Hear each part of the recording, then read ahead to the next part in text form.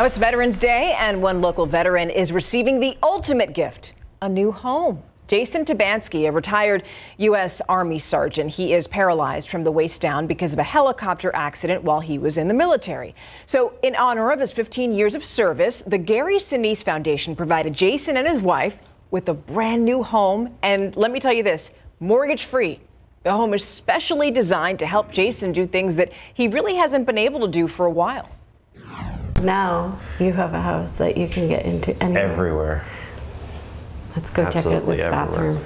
I'm going to say it again. This is awesome.